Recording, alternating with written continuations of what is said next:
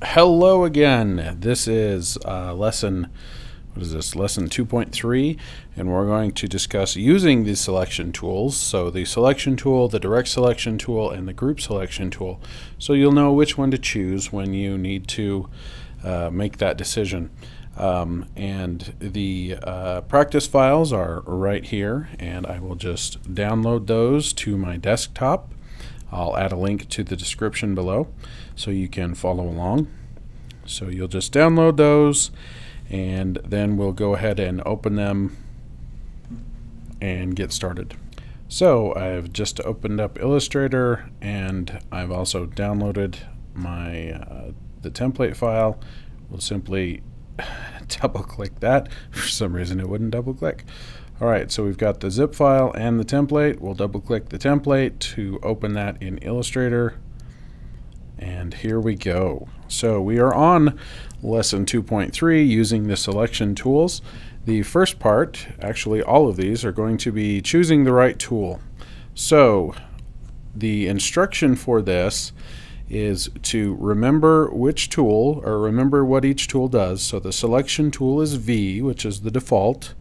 Black arrow up here will select whole objects. The direct selection tool will select parts of objects, and the group selection tool will select whole objects that have no fill.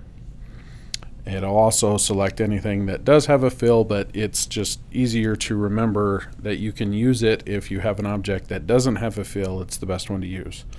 So in this lesson you'll practice deciding which selection tool is best to select the object or part of the object you wish to select, and then you move the object or part of the object to the new location. Alright, so the instructions for this this page are to select each blue object, and for that I mean these dark blue ones, not the light blue ones. That's where we're going to move it to. So we'll select each blue object with the selection tool and then move each blue object to the new location to the right. For example, we have this stack of squares here, and obviously the square that's blue is in the back. It's behind these other ones, so one thing we don't want to do is drag a selection around it, because as you see, it will select all three of those squares. So we don't want that. So we'll simply click this square with the selection tool.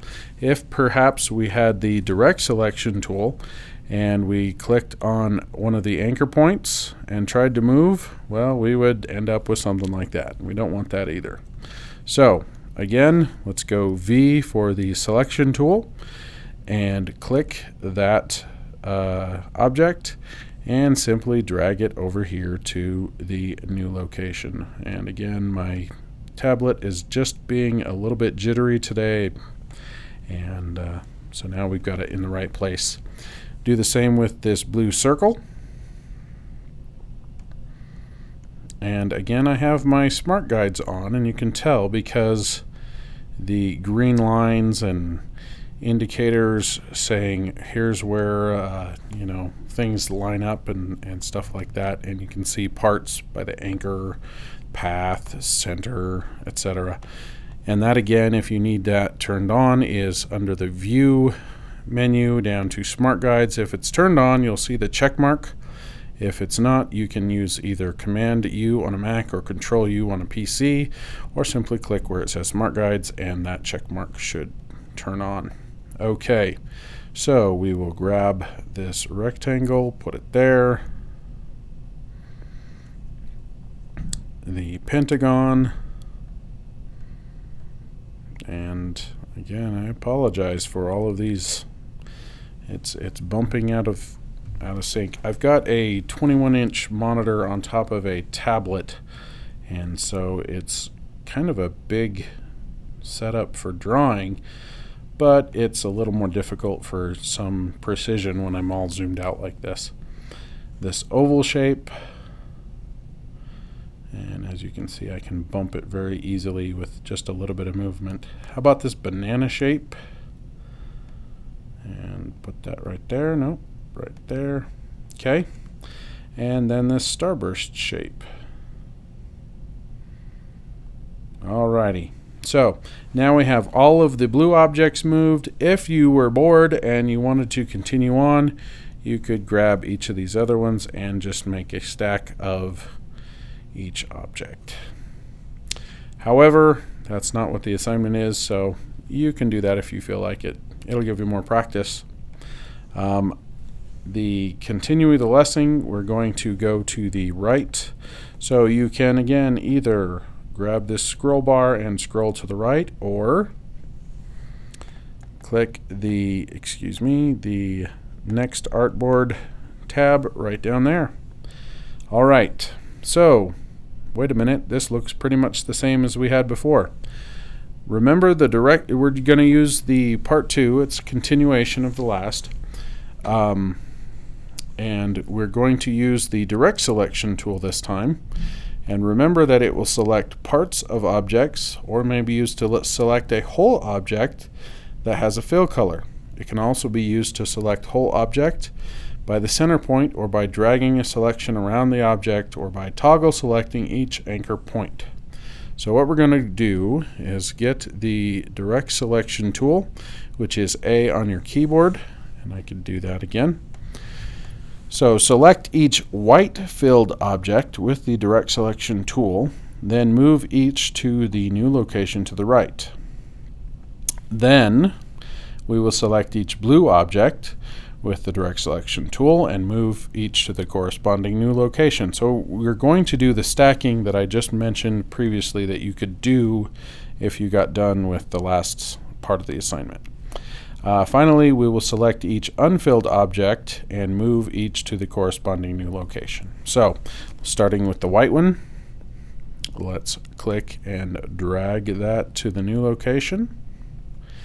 And then we can get the blue one, click and drag that to the new location. Whoops, kind of bumped it a little bit. And now here's where it's kind of difficult. The white one is on top, so let's get the group selection tool by holding down the Alt key and click on that edge, and you can see we have the blue square now. Let's drop that in place, and now it's where it's supposed to be. So here we have an option. There's no fill, so no matter how many times I click inside the object, it will not select. So we can either use the group selection tool and select on the path, and that will get this shape, or we can click on the center point and that will also get the shape. So I'm just going to grab the center, and there it is. So our order is going to be white, blue, unfilled. And so what you can do is either drag and move those individually, drag all the white ones, drag all the blue ones, and then or you can do it in order just like that. So I'm going to speed up this section so that you don't have to watch me sit here and move all of these in real time. And just a reminder, if you saw what I just did there with the, oops, hold on, let's grab the white one first. That's what we're supposed to do.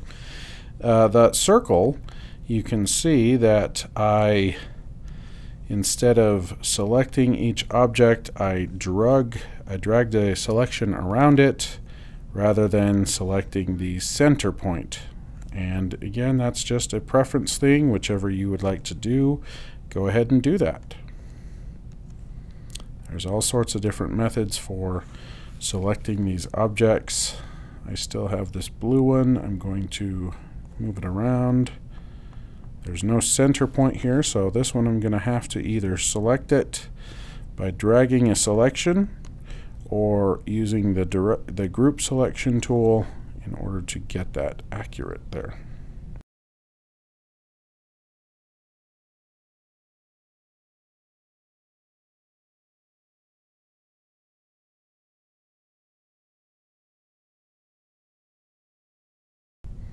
Alright, now that I'm done with all of these, and again, remember, if you ever feel like you need to have more practice, go ahead and close the file, make sure to not save it, and then reopen the template, and you should have a new document that you can work on any of these steps or any of the parts of the lesson.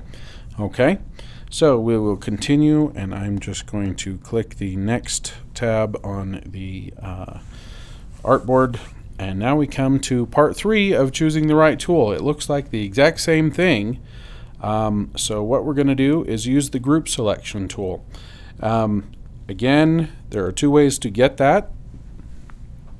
And that is either by using the direct selection tool and holding down the Alt key. So you see that little plus there, it's changed to the group selection. And again, you can tell that by the indicator down at the bottom of the screen. Or, since we don't want to hold down Alt or Option the entire time, we will simply go to the pull-out and get the group selection tool.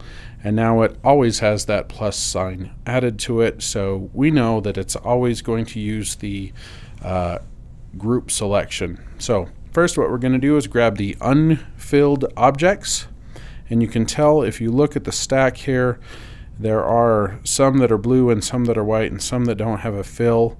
And just kind of look at the object, and obviously this one is on top of this one and it has no fill, because this one, if it were on top, would cover up this line.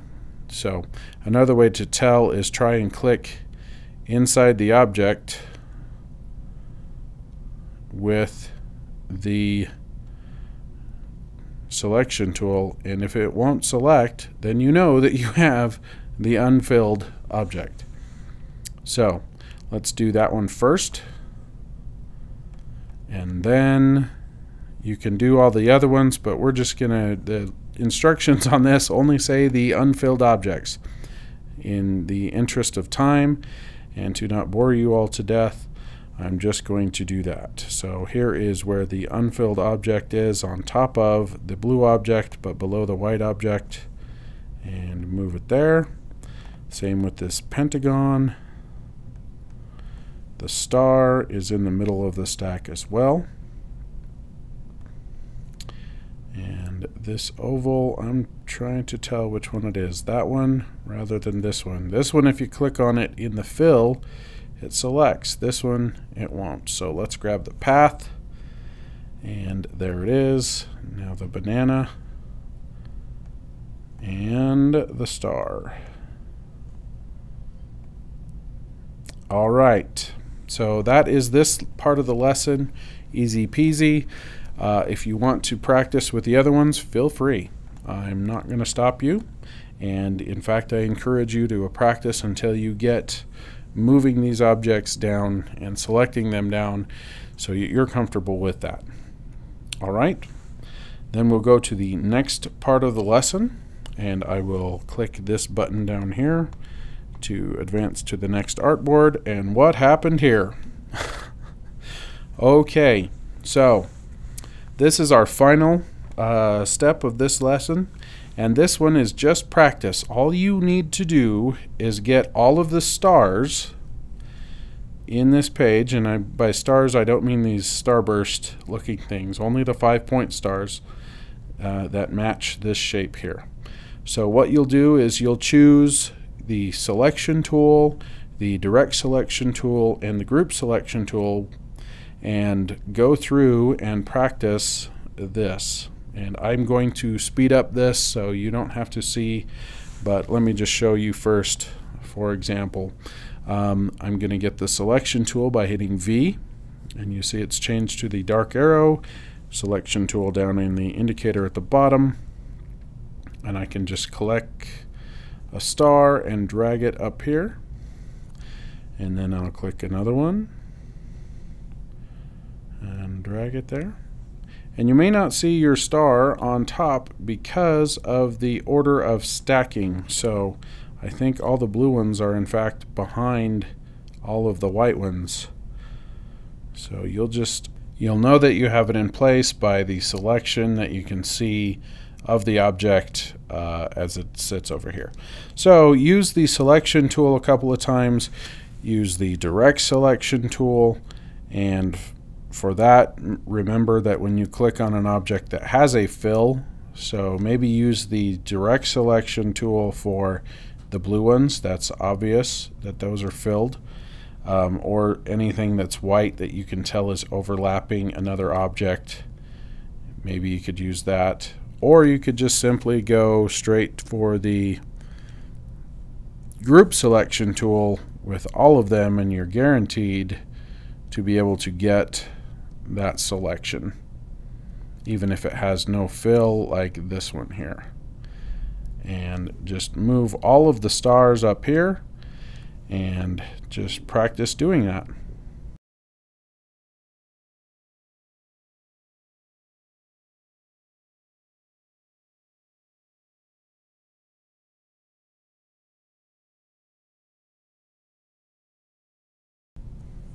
Until finally you're all done and there are no more stars to move, so you've got them all. Good job for you.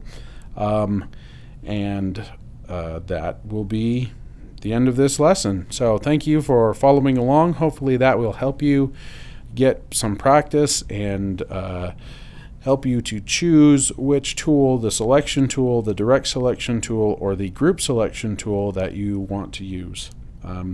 The next lesson we will discuss the lasso tool, and we're skipping over the magic wand tool for just a brief moment because there are some more settings with that, and I want to talk about that in its own specific lesson, and we'll talk about that with color involved. So thank you, and hope you have a good day, and we'll talk to you soon.